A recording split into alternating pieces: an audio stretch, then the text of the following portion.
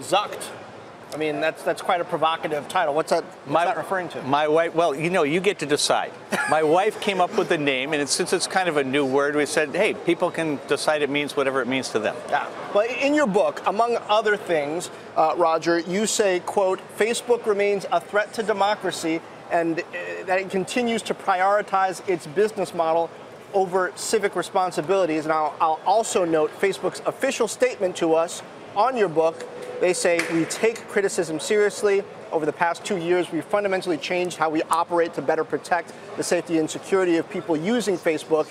The reality is, Roger McNamee hasn't been involved with Facebook for a decade, which you don't dispute. No, in fact, to me, it's like completely irrelevant, right? There was a time I was very closely involved, and ever since I've just been an observer. I'm a professional analyst. I saw things in the press that concern me. I saw things in the product that concern me. I went to them privately and tried to make them aware of my concerns. I spent 3 months trying to persuade them that this was really serious, and they politely but firmly declined to participate, and I decided that it was too serious to let alone, so I became an activist. You're also a shareholder. Do you see yourself as sort of a shareholder activist? Because you haven't sold any stock. Well, I mean, I sold stock in years past, but since I got involved in this part, writing a book and all, no, and the reason is very simple.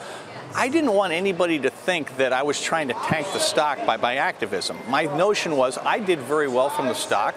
I'm going to hold it while I'm being an activist so that there's no confusion about what my goals are. Talk us through the timeline. It's 15 years old today, Facebook. Yeah. When did you first start getting involved with Mark Zuckerberg as an advisor, and when did you realize something was awry? Was it a decade ago? Was it very recently? No. It was very recently. So, Wilfred, it worked like this. Facebook was started in 2004. In 2006, I got a phone call from their head of privacy, Chris Kelly, who said, my boss has got a really serious issue to deal with, and he needs somebody who's not conflicted, somebody who's been around a long time who knows how the game works. Would you take a meeting? And the key thing was the company was tiny. It had 9 million in revenues before that point.